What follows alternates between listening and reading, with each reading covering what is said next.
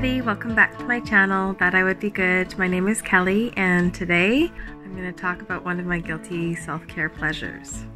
So, one of the things that I like to do at the end of the day to de-stress is sing with a karaoke app.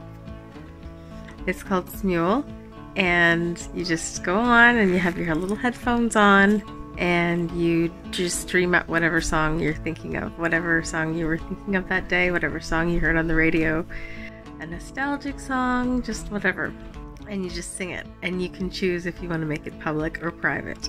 And I've been doing this for a couple of years now, and I have like over 500 recordings. Some of them are public, but most of them are private because it's very embarrassing because I am not excellente. Not excellent whatsoever. I'm not. It was an experiment though to see if I could get better with particular songs that I wanted to practice over and over again. It's been very good for practice and, you know, experimenting with different styles of singing. Like singing like Sia is a lot different than singing like Alanis Morissette, both of whom I am very big fans. Anyway. No, for real though, their songs have really helped me through a lot of the, I was gonna say the S word, that I've been through in my life. Just different songs at different times for different reasons, and a lot of them are very, very meaningful to me. I have notebooks and notebooks and notebooks full of things that I've gone through, that those songs that they have helped me through. That took a weird turn. Let's get back to what I was talking about, which was the amazingness of karaoke singing as a self-care method. There are other things that I have been utilizing, but I just wanted to touch on one of them.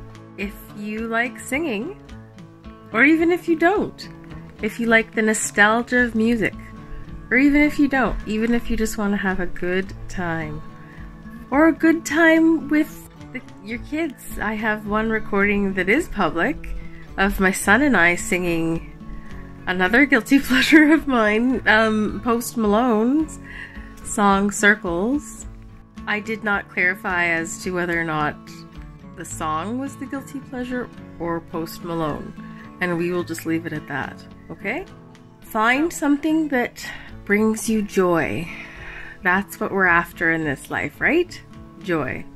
And there's lots of different ways that we can find true joy. And I've been able to find it in nostalgia and the beauty of music, the ability to relax and just chill and de-stress from the day. So that is my thought for the day. You guys take care, and I'll talk to you soon. Bye.